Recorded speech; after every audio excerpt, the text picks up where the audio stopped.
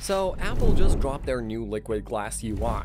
And honestly, it looks insane. Super clean, glossy, and just feels premium.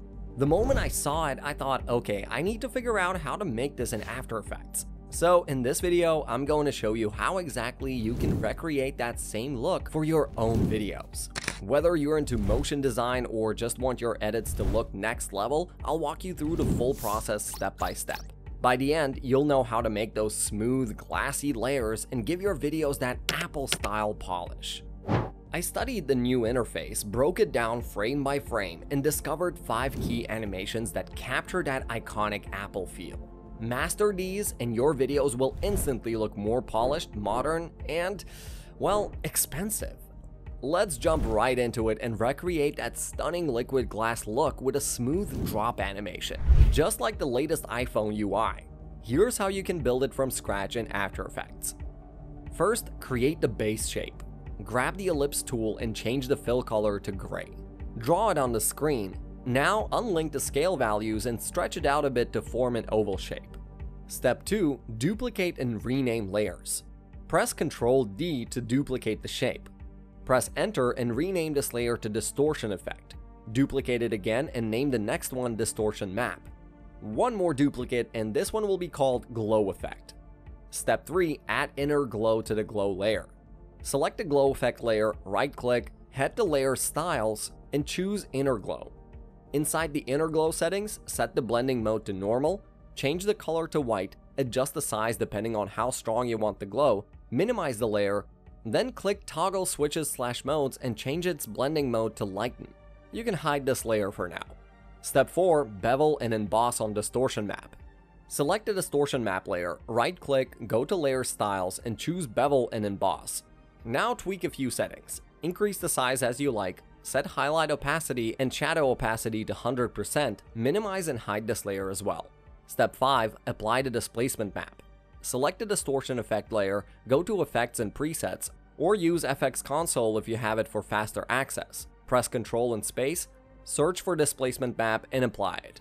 In the Effect Controls panel, set Map Layer to Distortion Map, set the source to Effects and Masks, change both horizontal and vertical displacement to luminance, set max horizontal and max vertical displacement to 100%. You can also convert this layer into an adjustment layer if you want to distort other elements like text. And of course, feel free to experiment with displacement values to enhance the look. Step 6, Detail Preserving Upscale. With the distortion effect layer still selected, press Ctrl and Space, search Detail Preserving Upscale and apply it. Make sure it sits above the displacement map in the effect stack. Set the scale to 130%. Step 7, adjust the glow effect layer. Turn the glow effect layer back on, go into its inner glow settings, change the color to a soft gray, set the fill color to black, drop the opacity to around 20%. Then right-click again, go to Layer Styles and add Inner Shadow. In its settings, change the shadow color to white. Set the blending mode to normal, optionally increase the choke for a sharper edge. Step 8, parent the layers. Select both the glow effect and distortion map layers. Now parent them to the distortion effect layer using the pick whip or the drop down. Step 9, add animation. This is optional. If you want some dynamic movement, you can animate the distortion effect layer. Try adding keyframes to the scale, position, or even displacement values to create motion and fluidity. And that's it. You now have a liquid glass drop animation that feels straight out of Apple's latest design playbook. And here's how the final result looks. Now that we've nailed that smooth droplet look, let's take it a step further and apply the glass feel to an icon. Let's create a sleek liquid glass style icon animation that blends right in with Apple's new UI style. Here's how to build it inside After Effects. Step 1, import your background. Start by bringing in your background image to set the scene. Step 2, create the base shape. Grab the rounded rectangle tool and set the fill color to gray. Hold the Shift key while drawing on the screen to keep it square. Then set the roundness value to around 40. Step 3, duplicate and rename layers. Now press Ctrl D to duplicate the shape. Rename this one to Distortion Effect. Duplicate it again and rename the next one Distortion Map. One more duplicate, call this one Glow Layer. Step 4, style the glow layer. Right-click the glow layer, go to Layer Styles and choose Inner Glow. In the settings, set the blending mode to normal, change the color to white, adjust the size as needed. Now right-click the layer again, add inner shadow, and tweak it like this. Set the shadow color to white, blending mode to normal, optionally increase the choke for more edge sharpness, minimize the layer, click toggle switches/modes and change its blending mode to lighten, and now go ahead and hide this glow layer for now. Step 5. Bevel and emboss the distortion map. Select the distortion map layer, right-click, go to Layer Styles, and choose Bevel and Emboss. Inside the settings, set the size to your preference, set both highlight and shadow opacity to 100%, then minimize and hide this layer as well. Step 6. Apply the displacement map. Select the distortion effect layer, press Ctrl Space, search for displacement map, and apply it. In the Effect Controls panel, set the map layer to Distortion Map, source to Effects and Masks, both horizontal and vertical displacement to Luminance, set max displacement for both to 100%. Step 7. Adjust the glow layer. Unhide the glow layer, set its fill to black and change the color to gray for a softer touch. Reduce opacity to around 20% and adjust the size to around 50. Step 8. Refine the look. Expand the distortion map layer, go to Bevel and Emboss, and adjust. Set the size to around 20, set softness to 16, and now expand the glow layer and under inner shadow reduce the opacity to 30%. Next, search for CC light sweep using Ctrl Space. Apply it to the glow layer and tweak it however you like. Then apply detail preserving upscale, set the scale to 115%, and make sure it's placed above the displacement map in the effects stack. Also, search for Gaussian blur, set the blurriness to 5, and again, make sure it's sitting above the displacement map. Step 9. Parenting layers. Select both the glow layer and the distortion map. Use the pick whip or drop down to parent them to the distortion effect layer. Step 10. Add the icon. Import your icon into the composition, select the icon layer, press S to bring up scale, and resize it as needed. Then press T for opacity and set it to 80%. Click toggle switches/modes and change the icon's blending mode to lighten. Now parent the icon layer to the distortion effect layer, and from here you can animate the icon, the distortion, or both. The animation style is completely up to you. And that's it! You've created a modern, smooth glass style icon animation that feels straight out of iOS. Here's how the final result looks.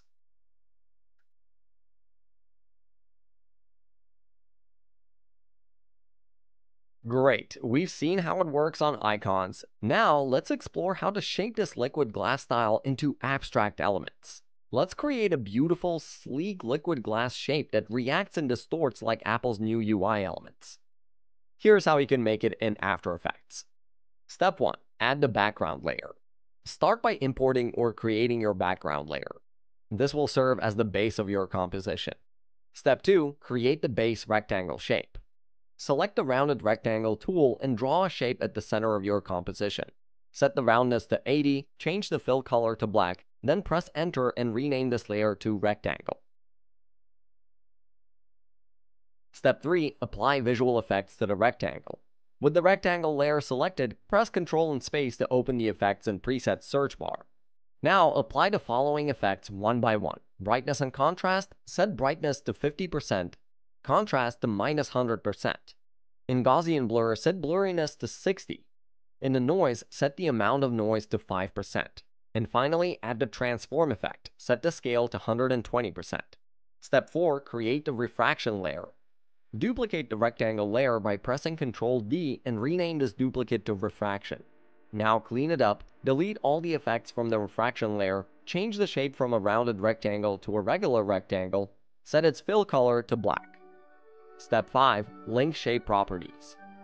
Expand the contents of both the rectangle and refraction layers, then use the pick whip to link the size and roundness of the rectangle layer to the refraction layer.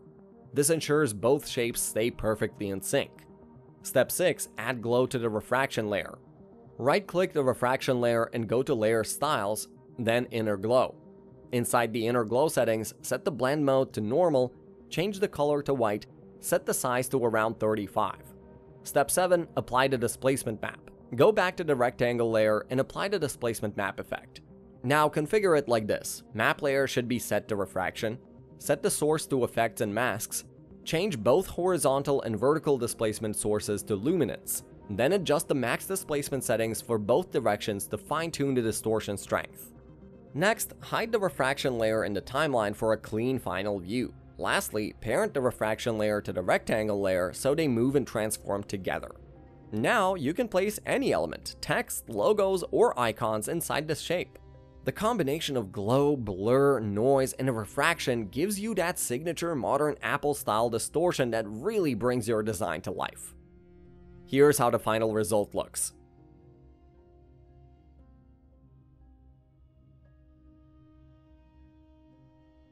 Those shapes look sleek. But what if we animated them into a more dynamic, fluid blob motion? Let's build that from scratch. Let's create a smooth liquid glass blob animation inspired by Apple's latest UI. Here's how to build it from scratch in After Effects. Step 1. Create the composition. Start by creating a new composition. Name it Liquid Comp. Then set your preferred resolution and duration. Step 2. Draw the base shape. Select the rectangle tool and draw a rectangle on the composition. Increase the roundness to 100% to give it a pill or a circle-like shape. Expand both rectangle path 1 and transform rectangle 1. Step 3. Anchor point expression. Now we'll center the anchor point dynamically. Hold Alt and click the anchor point stopwatch. Write this expression. This makes sure the anchor point stays perfectly centered as the shape resizes. Step 4. Reposition the shape. Now just move the rectangle to where you want it in the composition. Step 5. Animate the size. Unlink the size properties inside rectangle path 1. Add a keyframe to size. Start with a perfect circle, same width and same height. Move forward a few frames and stretch the width. Select both keyframes, press F9 for easy ease, then refine the animation in the graph editor for a smoother feel. Step 6. Duplicate the shape layer. Press Ctrl D to duplicate. On this new layer, turn off the size keyframes. Instead, animate the position. Move it off screen a few frames ahead. Easy ease these keyframes too. Step 7. Add a liquid adjustment layer. Create a new adjustment layer and rename it Liquid. With it selected, press Ctrl Space, search for Simple Choker, and apply it. Increase the choke matte to help the two shapes blend smoothly. Step 8. Create the displacement comp. Go to the project panel and create a new comp called Liquid Comp Displacement. Double-click the rectangle tool to add a full white rectangle, then drag and drop the original liquid comp to this comp. Right-click on that layer and choose Layer Styles, then Inner Glow. Set blending mode to normal, set size to 80%, range to 32%. Step 9. Set up the final composition. Create one last comp, Final Liquid Comp. Add your background, solid or gradient. Now drag in Liquid Comp Displacement, hide the displacement layer, convert Liquid Comp to an adjustment layer, and rename it Liquid Comp Glass. Step 10. Apply effects to Liquid Comp Glass. Apply CC Glass and set the bump map, Liquid Comp Displacement, ABD, SIPI other settings too.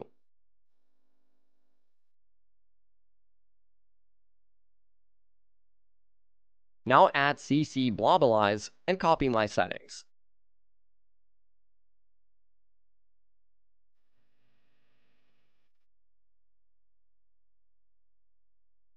Step 11. Add a shadow layer.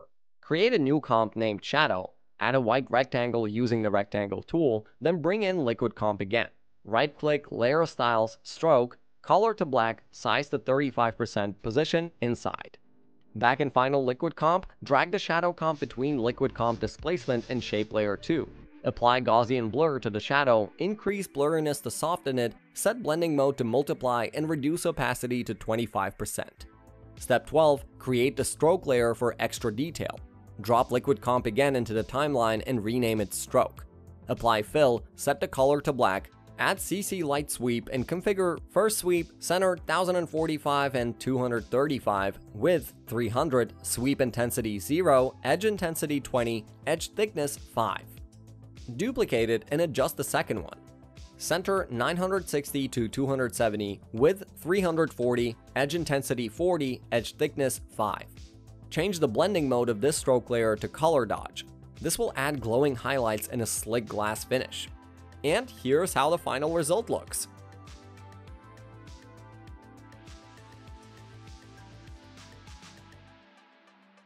You now have a dynamic liquid glass UI element ready to elevate any interface or motion graphic. And finally, let's apply all that we've learned to typography and create stunning glass text that fits right into the new iOS style aesthetic.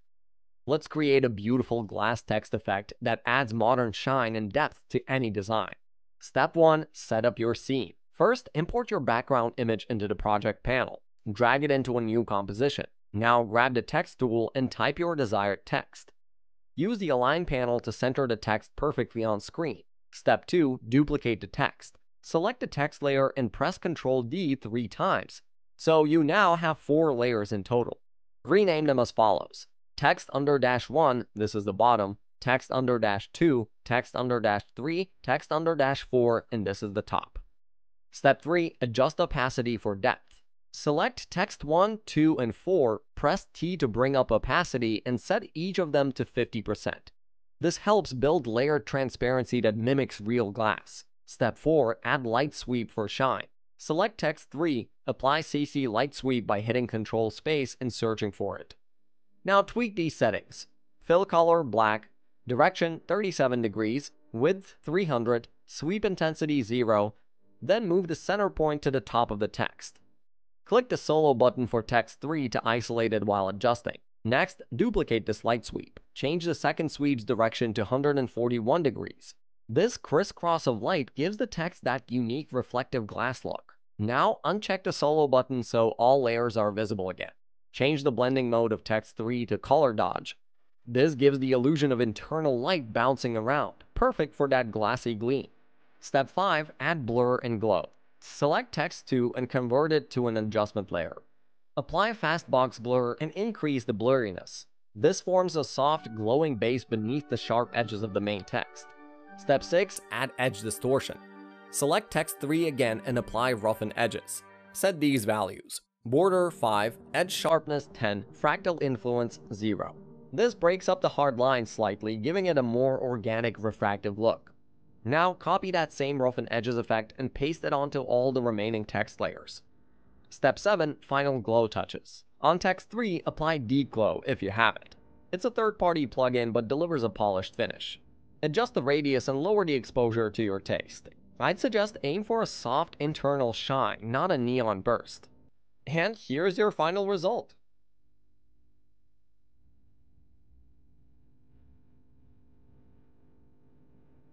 Layered, luminous, and perfectly modern, this is a glass text effect ready for high-end UI, intros, or promo visuals. So yeah, that's how you bring the Apple magic into your edits. Master these effects and your videos won't just look cleaner, they'll feel like they were designed in Cupertino. Whether you're creating UI promos, client reels, or just vibing with the aesthetics, this style instantly levels things up.